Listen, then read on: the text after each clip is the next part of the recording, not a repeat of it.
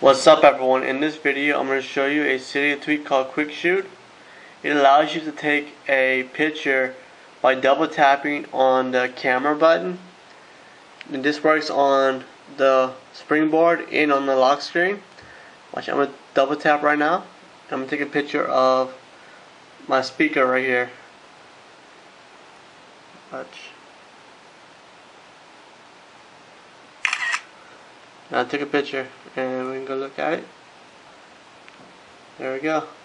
And I'm also going to show you the lock screen one.